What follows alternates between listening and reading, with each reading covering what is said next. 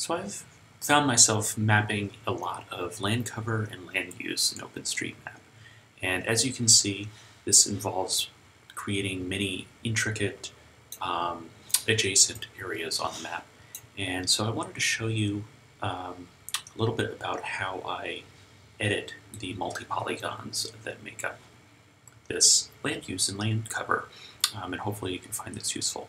So I'm going to be using the JOSM OpenStreetMap editor, and I also recommend using the Rel toolbox. I'll put some links in the show notes to that and both of those tools. And so broadly, in this case, I'm going to map some trees and farmland. So I find, I'll start here tracing the outlines of some fields. And as I zoom in and out to different age of satellite imagery, I can actually see different ways that the land is used. So we can see that this is actually some meadow here versus tilled land. So I'm going to just make this come out here. And so I can tag this as land use meadow. So right now this is just a normal closed way, but I'm going to hit the Command B to make this a multi-polygon already, because I know I'm going to split it apart very soon. So now I want to map these tilled areas, and so I'm going to select two nodes of this closed way that is now a multi-polygon, hit the P key to split it, so now I have multi-polygon with two ways. And then I'll start here and I'll trace up to this other field. Boom, boom, boom, put it up there. And I'm going to be really, retentive, and probably, that goes around those wetlands. So go up here.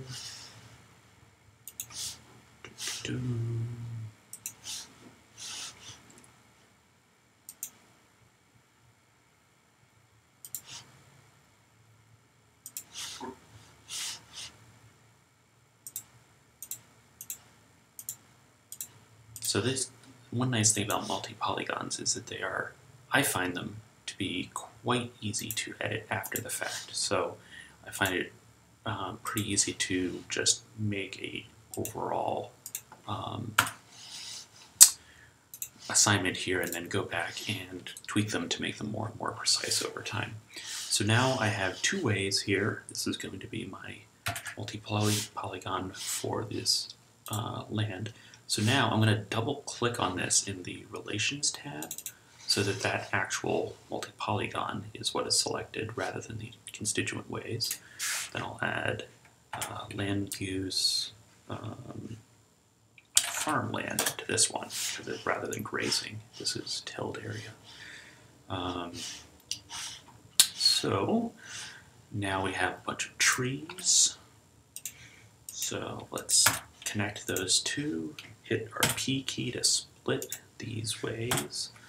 Now I can select that way and this way, hit my Command B again to create another multi-polygon, double click on it, have land cover trees, and I'm also going to add natural wood to get that to render because of the land cover versus natural wood conflict. So there we have, I now have 3 multi-polygons in this area, and I find this pretty easy to continue. So here we have some wetland. So I'm going to click to start here, start tracing this wetland. Marshy area here.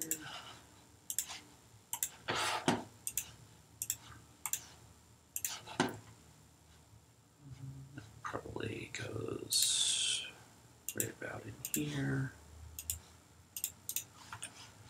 Okay, and then once again, I'll click here, hit P to split that into multiple ways, hit P over here, and now we can select our ways that we're going to make. Hit Command B to make a new multi-polygon, and now I can do water, wetland. That looks like a marsh in my area. So here, now I've created this as a marsh, and let's say, this is wrong. I want to edit this. This is where the relation toolbox comes in. So this here looks like some sort of scrubby trees rather than actually maybe a rock outcropping rather than marsh. So what I'm going to do is actually start drawing another multi-polygon here to encapsulate this area.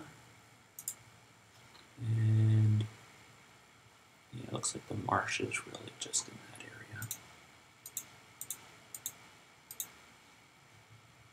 area. Okay, so now we have another way. So this way is connecting, going past this. So I'm going to split it here. And this one's already split, so I don't need to do any splitting. So this is where the relation toolbox makes this much easier. So I'm going to come down here to the bottom left to my, or right to my relation toolbox and double click on that. That is going to highlight this current relation in yellow, make it easier to edit. Now I'll select this new one and hit plus in the relation toolbox and select that that is the outer way of this wetland. And then I'm going to come over to this other one and hit minus. So now the wetland has this new outer boundary. And then I can select these, hit my Command B, and make a new natural scrub polygon. So in that way, the relation toolbox is really makes it very easy to add and remove new members from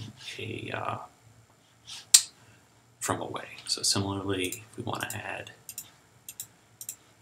a pond here, water.